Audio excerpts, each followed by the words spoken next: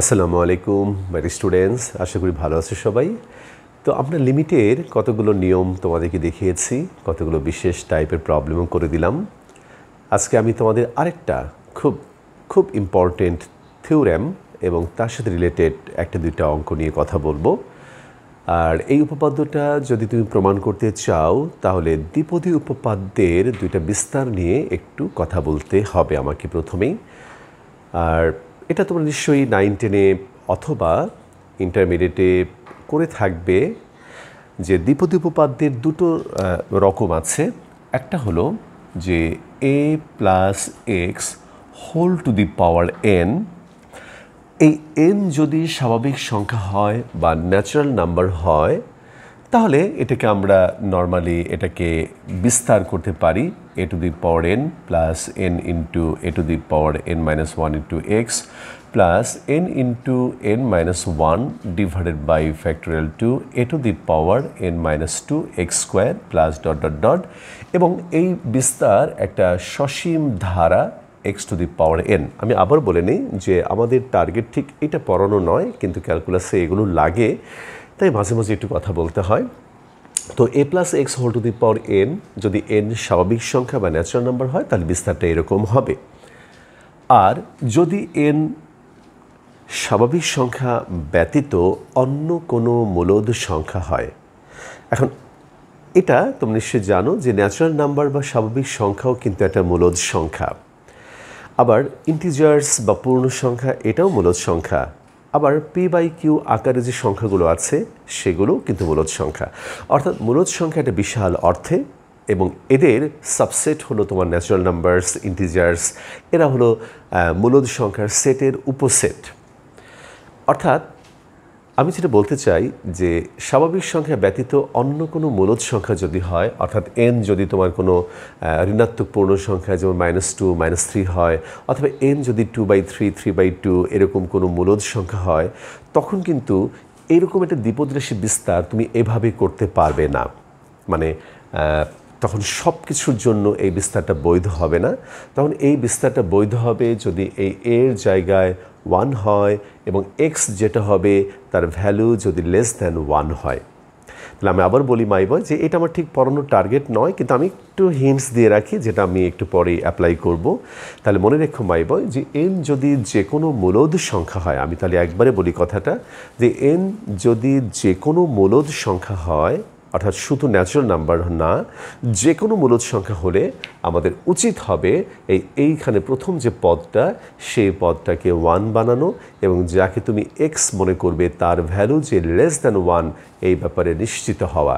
যদি হতে পারো তাহলে তুমি তাকে তখন একটা এইরকম ফর্মে, অর্থাৎ 1 plus x whole to the power n, তাহলে এখানে হবে তোমার 1 plus N x plus n into n minus one divided by factorial 2 into x square plus n into n minus one n minus two, নিচে হলো factorial 3, এইখানে x cube plus dot dot dot dot dot dot dot dot dot dot dot dot, এইভাবে তুমি তাকে বিস্তার করতে পারবে।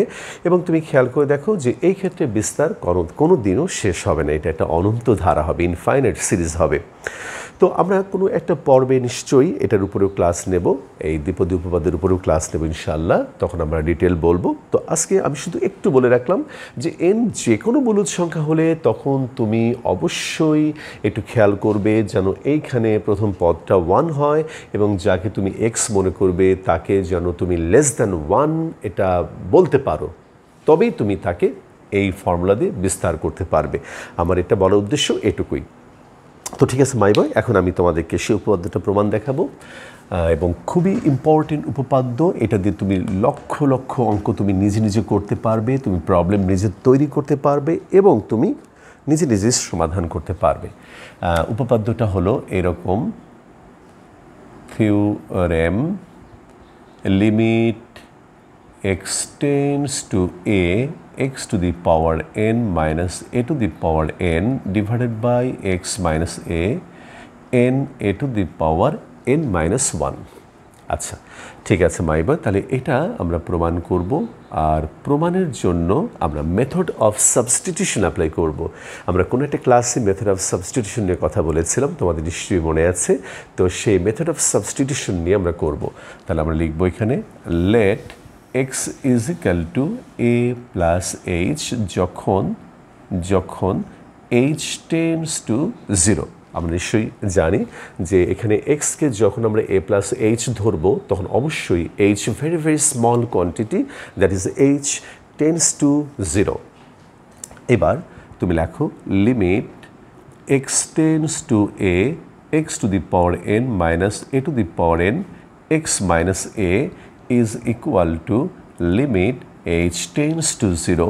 এখানে এক্স এর জায়গায় বসাও তুমি, এখানে হবে এ plus H whole to the power N minus A to the power N divided by A plus H minus এ। আচ্ছা, তাহলে এবার তুমি দেখো my dear students, limit H tends to 0 A plus H whole to the power N A to the power N A কাটা যাবে, এইখানে হবে তোমার এইচ। তাহলে মাই বয় এখানে কিন্তু এন কি আমি জানি না, এন ন্যাচারাল নাম্বার হতে পারে, ন্যাচারাল নাম্বার বাদে অন্য যে কোনো রেশনাল নাম্বার বা মূলদ সংখ্যা হতে পারে। সেই জন্য তোমাকে এইটাকে বিস্তার করার আগে বা এক্সপান্ড করার আগে তোমাকে একটা জিনিস নিশ্চিত হতে হবে, অর্থাৎ এটাকে তোমার 1 বানাতে হবে এবং এখানে যাকে তুমি এক্স কল্পনা করবে সেটা যে লেস দ্যান 1 এটা তোমাকে বুঝাতে হবে। তার জন্য আমি কি করব, এই দেখো মাই বয় লিমিট এইচ টেন্ডস টু 0, এখান থেকে একটা এ কমন নেব, 1 plus H by A whole to the power N minus A to the power N divided by H.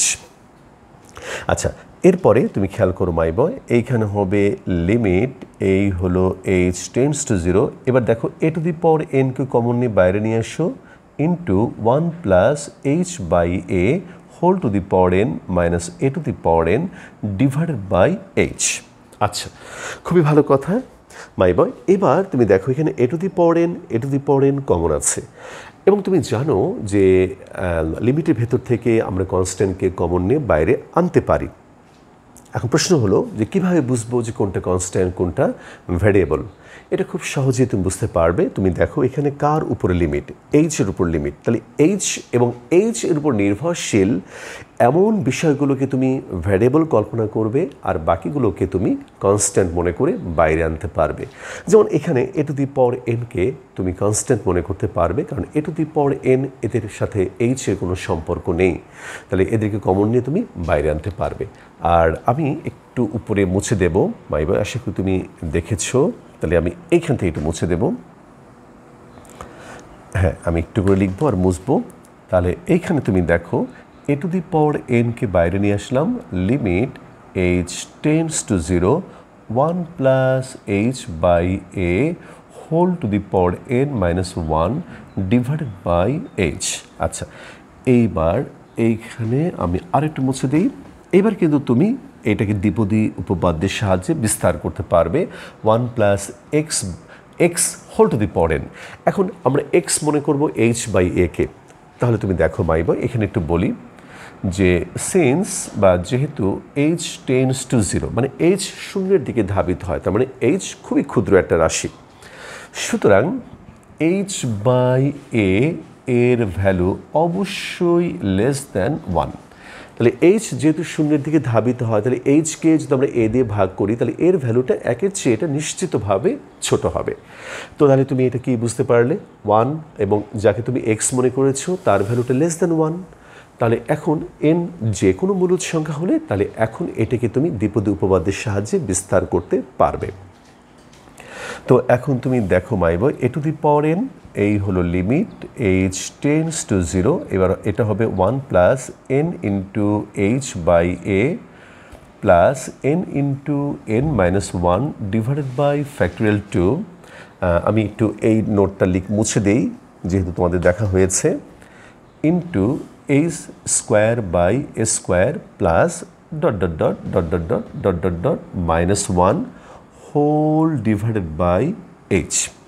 এখন এই -1 এবং +1 চলে যাবে, তাহলে তোমার থাকবে হলো এ to the power N limit h tends to 0, 1 এবং -1 কাটাকাটি চলে যাবে, আর তোমার থাকবে হলো n into H by A n into n-1 divided by factorial two a square by a square plus dot dot dot whole divided by H.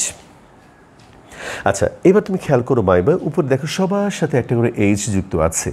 আমি যদি সেই এইচকে কমন নিয়ে নিচের এইচের সাথে কাটাকাটি করে দেই, তাহলে কি থাকবে? আমি এখানে আরেকটা লাইন মুছে দিয়ে আবার লিখে দেখাই।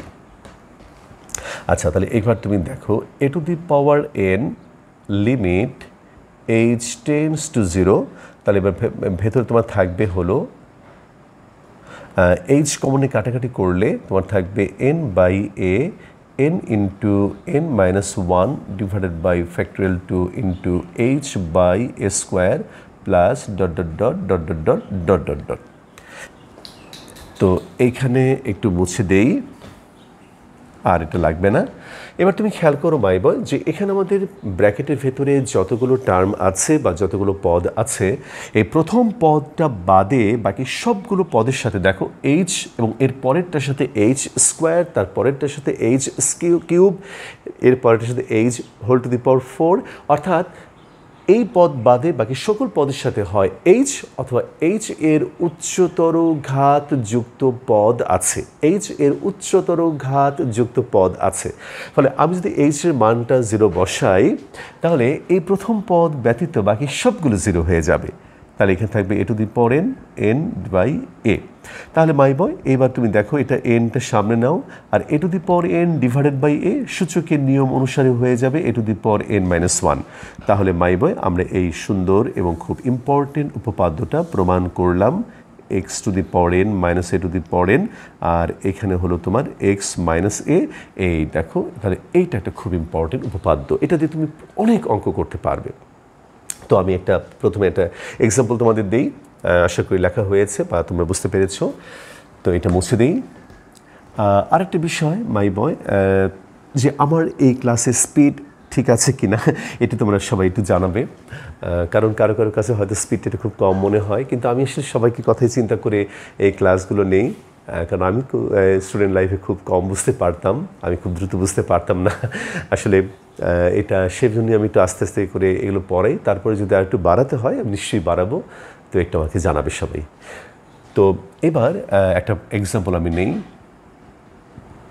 Limit x tends to A x to the পাওয়ার মনে করো 5/2 মাইনাস এ টু দি পাওয়ার 5/2, আর এখানে আছে তোমার root over x minus root over a. তাহলে মাই বয়, এই টাইপের প্রবলেমগুলো নানাভাবে করা যায়। তো আমি তোমাদের এমন একটা মেথড শেখাবো যেটাতে খুব সহজেই এই টাইপের বা এই গ্রুপের প্রবলেম তুমি করতে পারবে। আচ্ছা, তাহলে সেটা কি? তার আগে বলি যে আমি যদি সরাসরি এক্স এর লিমিট অর্থাৎ চলক এক্স এর সীমা যদি আমি অ্যাপ্লাই করি, তাহলে কি প্রবলেম হবে? যদি আমি এক্স এর ভ্যালু এ যদি বসিয়ে দিতাম, তাহলে কি হতো? তাহলে দেখো এ to the power 5/2 minus A to the পাওয়ার 5/2 অর্থাৎ 0। আবার এখানে এ বসালে root over a minus root over a, এটাও তোমার 0, অর্থাৎ 0/0 আকার হয়ে যাবে, অর্থাৎ সেই অনির্ণ আকার, অর্থাৎ তোমার পা গর্তের মধ্যে আটকে গেল, তুমি একটা বিভ্রান্তিতে, তুমি একটা সিঙ্গুলারিটিতে আটকা পড়ে গেলে। তাহলে এই অনির্ণ আকার কাটানোর জন্যই কিন্তু আমরা আসলে এত কষ্ট করছি। আচ্ছা, এবার তুমি দেখো মাইবা, আরেকটা ব্যাপার আমরা জানি, প্রপার্টি জানি যে দুইটা ফাংশনের ভাগফল আগে যদি লিমিট দেওয়া থাকে, তাহলে আমরা উপরে নিচে আলাদাভাবে লিমিটটাকে অ্যাপ্লাই করতে পারি, কিন্তু এখানে তুমি করতে পারবে না, কারণ এখানে প্রপার্টিতে লেখা ছিল যে যদি নিচের ফাংশনের যদি লিমিটিং ভ্যালু 0 হয়, তাহলে এই প্রপার্টিটাও তুমি অ্যাপ্লাই করতে পারবে না। তাই আমি এই লিমিটটাকে উপরে নিচে আলাদাভাবে অ্যাপ্লাই করতে পারছি না। তাহলে দেখো কি করব, টেকনিকটা দেখো মাই বয়। আমি x to the power 5/2 minus A to the পাওয়ার 5/2 এটাকে আমি এক্স মাইনাস এ দিয়ে ভাগ করব। আবার এই রুট ওভার এক্স মানে হলো x to the power half minus A to the power half, এটাকেও আমি এক্স মাইনাস এ দিয়ে ভাগ করব। দেখো মাই বয়, তাহলে আমরা লব এবং হরকে অর্থাৎ নিউমারেটর এবং ডিনোমিনেটরকে সেম জিনিস দিয়ে ডিভাইড করলাম।